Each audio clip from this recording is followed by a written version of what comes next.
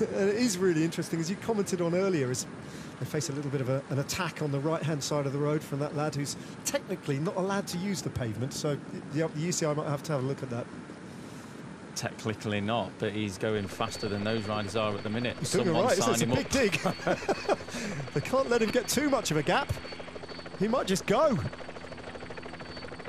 Up and down the curb as well. He's flying at the minute. He is.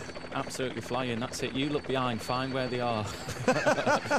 Someone needs to get on his wheel. They're having to react now. They're going to peg him back, surely.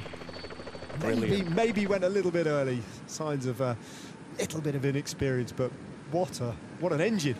And the young lad from Hub getting there. Brilliant. Brilliant. Moment of the tour so far.